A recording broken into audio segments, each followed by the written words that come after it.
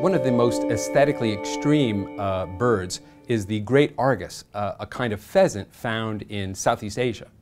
After Darwin wrote The Origin of Species, he was challenged by the Duke of Argyll in an anti-evolutionary tract to examine the feathers of the Great Argus pheasant, which include these beautiful golden spheres, like a three-dimensional optical illusion, arrayed on the wing feathers. Indeed, Darwin spent a long time trying to hypothesize how these beautiful spheres could evolve from intermediate states through the process of mate choice. In the coming century, the first person to ever see, the first scientist ever to see the display of the Argus pheasant was William Beebe. He traveled to Borneo, where he spent months studying the bird in the wild and only getting occasional glimpses. First, he found a male territory where the 6-foot-long male pheasant displays in an area about the size of a quarter of a basketball court. He clears the soil and waits for a female. Well, when Beebe built his first blind or hide right next to the display site, the male abandoned. Later, he tried building a tree house over another one, and the male abandoned as well. In his third attempt, he had his assistants dig a foxhole in the ground right by the display site. And every morning he got into the hole and was covered up with brush. And he spent all day hiding inside of a foxhole in the forest in Borneo. After a week, finally, a female visited this male and he was able to see the amazing display of the Argus pheasant. In this case, what happens is the male opens his wings and arrays his wing feathers like a blown-out umbrella, creating a hemisphere that is suspended over the female. In this case, the golden balls on his wing feathers are suspended in the air, shaking and right over the female's head.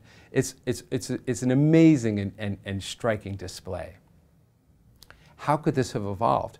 Well, Beebe, when he looked at them, noticed that the hen, the Argus pheasant female, was basically stoic or unresponsive. And he wrote that it's clear to me that any aesthetic impact of that display is wasted on that little hen. In other words, he couldn't imagine that she was having the kind of aesthetic experiences that he was. Of course, he'd been spending months in search of this bird and a week sitting in a hole in the ground. He's having a religious experience, right? But he imagined that the bird should be dramatically moved. But I think he got it fundamentally wrong. In fact, behind every evolved ornament in nature, like the Argus pheasant display, there's an equally elaborate and co-evolved cognitive concept about what is beautiful. The better way to imagine the female's behavior is like a connoisseur or art collector at an art exhibition. How do they regard this new art? Well, critically, with some discernment, right? And this is exactly the attitude of the Great Argus female. Right? Because she, through her choices, is really responsible for the elaborate evolution of those ornaments. Now, is the display of the Great Argus an honest signal of male quality, or merely beauty happening? It's an interesting question that still isn't resolved, but I believe that there are so many dimensions to this ornament that it is unlikely that it could communicate quality. In this case, all of the different golden spheres, their array over the female, the many other elaborate details to the display. Each one of them could only evolve as an honest indicator of quality if they were independently associated with additional information about mate quality.